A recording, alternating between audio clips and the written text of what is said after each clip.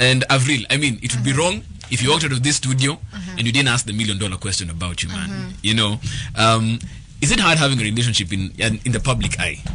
Let's just start from there. It is very hard because first and foremost, when it comes to public property, everyone wants to be the person who is seen with you. So when they see you with someone else, it becomes an issue. Like, no, mimi fan wako, mimi nafaa kuwa na wewe, you know. So it is hard, but then again, you just, you know, expectations unazi lower kiasi pia, there's a way that you just play around with it.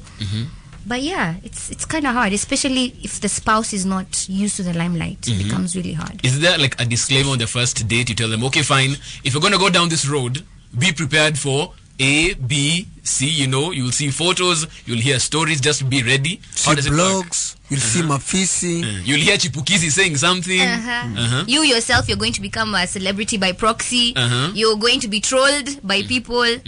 I tell people, yeah, I do. But sasa, ubaya wanaume vichwa ngumu. Hata wanawake vichwa ngumu.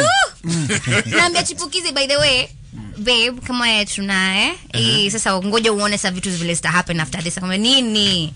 Bring it on. Ha?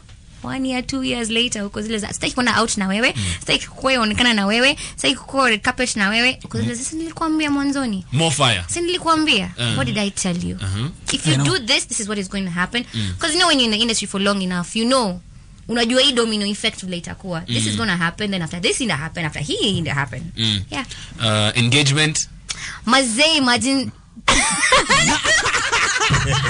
Chipukizi amegeuka. Wewe ni mtu wangu. Chipukizi ni amegeuka hivyo but let's do this, Avril. Come on. Mazee, I'm not wearing my ring, as you can see. Yeah. My engagement unfortunately is no more.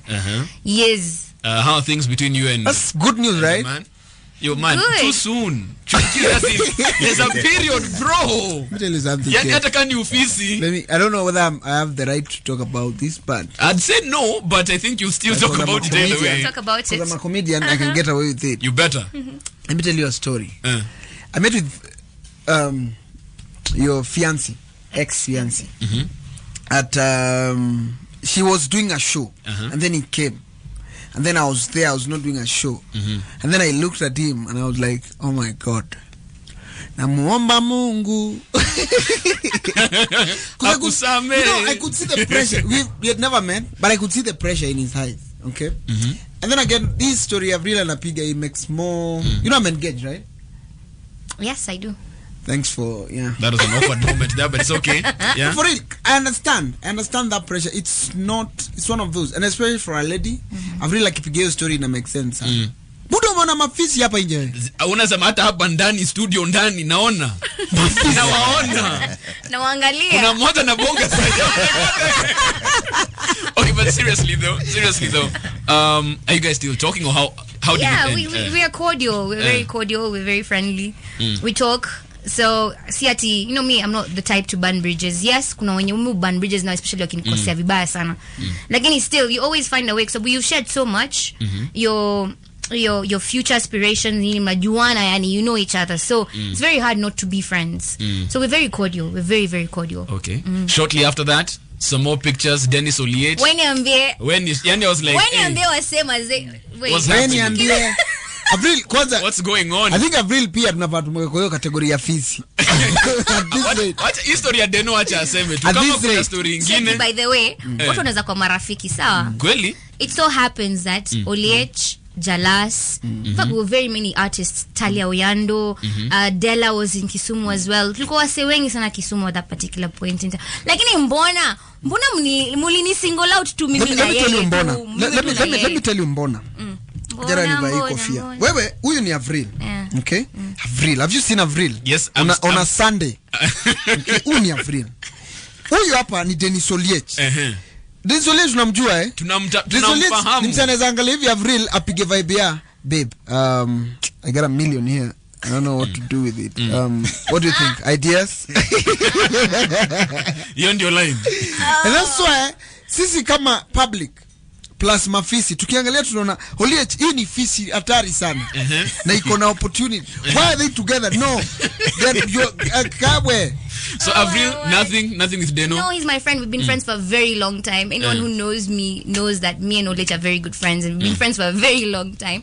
So he happened to be in Kisumu, and of course, una hang out na mabeshte zako. So you're in a new town, and you don't have that many friends. You hang out with people that you are familiar with, and that's what happened. Okay. Holding hands. I'm a zebra, black and yellow, Susumila. Pia umetuambia you got married, was it last year? Last year? Yeah. How's the married life though? Ngumu sana. Ngumu. Kwa leo naomba nasikia siku fulani ulionekana na mwanamke mali fulani. Tukifanya nilikuwa tu njiani muongea. Pengine ni shabiki, pengine hata ni mtu tunaongea biashara, huwezi jua. Inakuwa issue. Vitu kama hivyo. So ni ngumu yani. How does she handle it? Anaelewa. You're in Kenya. Amen. Unaenda around na Avril. Avril si ati ni mbaya, ukimcheki pia. Dema anajishuku. Yeah. Anajishuka akiwa TZ. How do you handle it? Inategemea. Kama mimi nishazoea, but huwa ni pressure na najua, alafu kama vile alivyosema, ukimwambia mtu bana mimi life yangu iko hivi na hivi na yeye mimi nitaweza. Utaweza ukienda kwao umeenda kupropose nini na nini, kupeleka wenyewe tunaita kupeleka mahari, kuposa nini, anaulizwa msanii utamweza, yeye yasema nitamweza, lakini baada ya mwezi wa kwanza wa pili na kwa ngumi nyingi sana Anafanya kitu alifanya kumpea mimba. Sasa let me tell you something.